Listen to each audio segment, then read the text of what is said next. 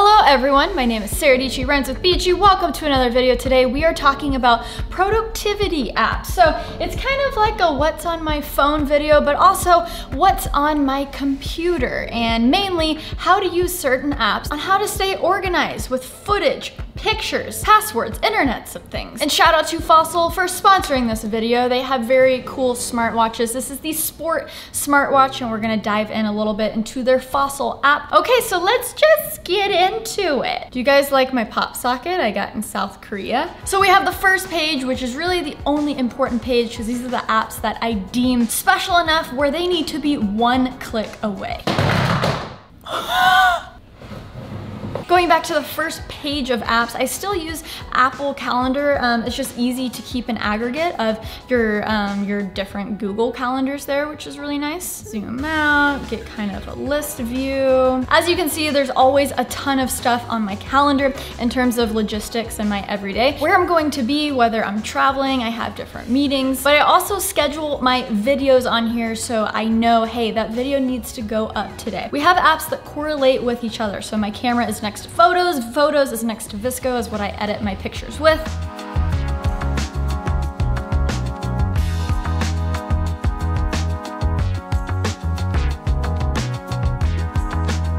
YouTube Studio and YouTube right next to each other. We have the Things and Asana apps. So these are productivity apps that help me make YouTube videos, organize my life. These are probably the only like non-Google apps on here. So Things is just basically a lot of lists. I used to use Things for everything, so I need to go through and delete some stuff now that I use Asana. But this is just good for checklists. So you can make different projects, you can go into the checklist, check them off, but each check mark can have notes and another set of checklists. So it's checklists on top of checklists if you like bullet points. You can also assign a date to it here. And then you can of course have different checklists below these different projects like work and home. You have a logbook to see when you checked off things. It's very, very satisfying. Upcoming, so that'll be tasks that are assigned to a date. They'll put it there. And then today, what do you need to get done today? I don't really use a lot of the calendar feature anymore, but I just throw in checklists into my inbox. And then I still very actively use this video ideas project. I'm out and about in the world, I think of a thing, I gotta put it down on the checklist for video idea, because when I'm sitting in my office, I need to post a video this week, next week. This comes in handy. Second screen of apps, you know, I don't use as much, but you know, having the Google Docs, Sheets, and Slides is so handy because everyone is familiar with that, familiar with the collaboration that comes along with sending a doc. Fly Delta app, I am like Team Delta all the way. I've almost reached diamond status, which is gonna be, I should probably stay home more.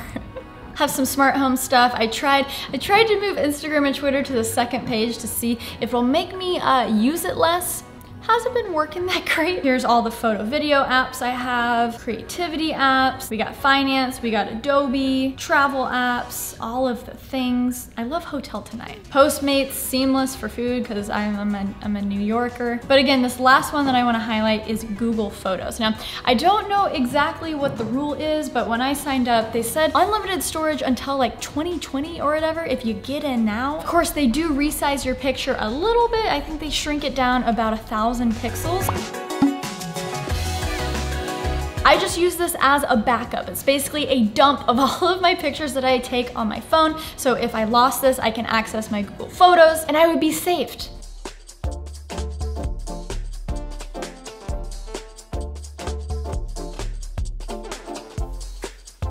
And then we have the Fossil smartwatch app. So I actually use their hybrid smartwatches more for just my everyday life. So it looks like a real watch, but it actually has smart features and you never have to charge it. So basically I have certain things assigned to the buttons. So I can control my music with this watch that again looks like a normal watch, but also I've set up notifications and I've used this in a way because I kind of want to live more of a notification-less life. And so I want my wrist to buzz only when the important stuff comes through. So I have my boyfriend and my mom and then Delta notifications. So I know the exact moment to check in so I can maybe get that upgrade. But of course, if you want more of those smartwatch capabilities, this is the Sport smartwatch.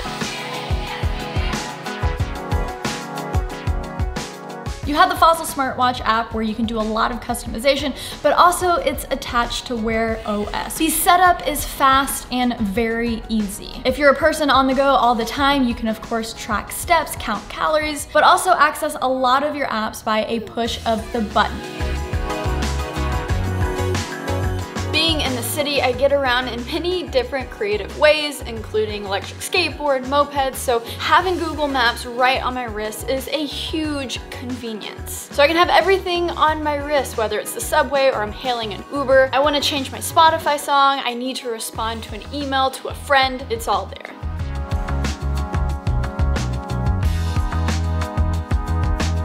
If you want to learn more about the Fossil Sport smartwatch or just their smartwatches in general, their hybrid watches, they have so many options.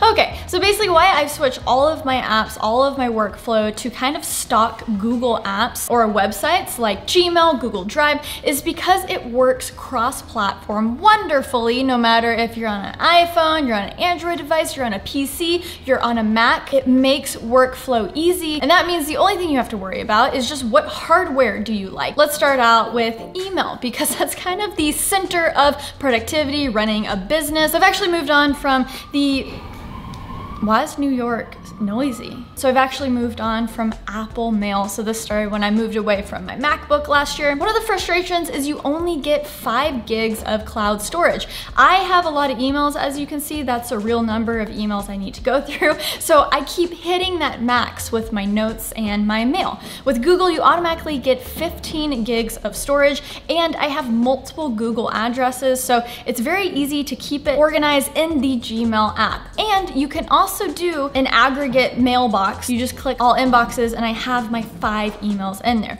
The other reason why I was on the hunt for the perfect mail app, I wanted it to be smart, so I checked out Spark Mail, all of those things, but it's very rare to find one that works well cross-platform. And when I went back to the Gmail app, I discovered, oh, look, it has smart features. It has this primary inbox, which is the emails that you should probably answer, and then it separates it into social things, so you don't need all of the spam. Look at this, Tumblr, Vimeo. Why is that in my inbox? And then it has another smart inbox, which is called Important. So look, it's pulled in some of my flight information, emails from people in my contacts. It does some of the work for you, which is nice because you don't want to spend all day in your email. And I was nervous, how is it going in between inboxes? But it's easy. You click the icon and then you just switch in between your inboxes. Boom, easy.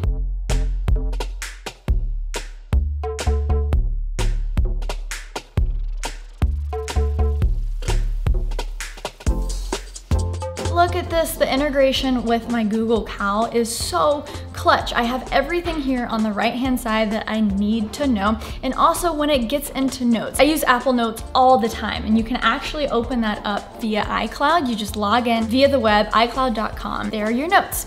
However, I think I'm gonna start using Google Keep because look, you can access it right here as a little toolbar. Look, click in on it. Oh, okay, cool. Oh, I need to copy this link to put in an email. Copy over here, click on the email tab, reply, boom, you're good. There's also a lot of add-ons you can do like tasks, Asana. I'll talk about Asana in a minute. So if you were looking for me to reveal a juicy email client where you pay $10 a month for, hey, I just say use Gmail, it's actually really easy to use. Maybe you just have to train your eyes to get used to something different than the Apple Mail. You know, it's weird when you're used to one thing for so long. Jumping to something new takes some getting used to, but it took me like a week and it's very easy to use and it's smart. Smart inboxes, smart life. So I knew I made the right choice by switching over to Asana for productivity, organizing my projects. When I went to VaynerMedia recently and I saw D-Rock's computer with his big content calendar, in VaynerMedia, Team Gary Vee actually runs on Asana, and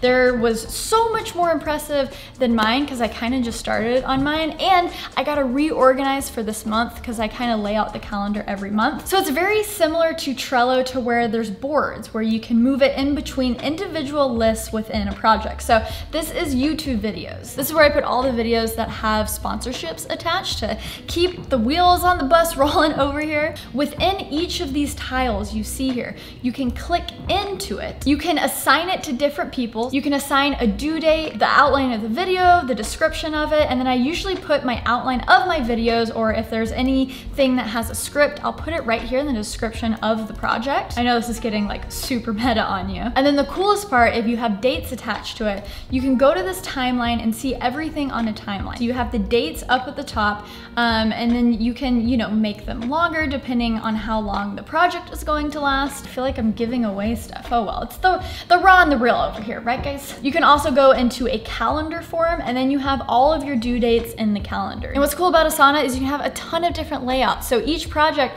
doesn't have to be this board view. It can be a lot of different things, like different tasks. Unfortunately, my favorite feature, Timeline, it does cost every month, but Asana minus Timeline is completely free. So going back to the free thing, Google Drive. Google Drive is actually what I use to send footage to any editors that are helping me. So my podcast, That Creative Life, I have someone who edits that for me. So I have everything organized in Christina to edit. So we have the final graphics that she needs to use, the full episodes that are uploaded to here after they're done. We have the podcast clips where I upload to youtube.com/thatcreativelife when the podcast is done.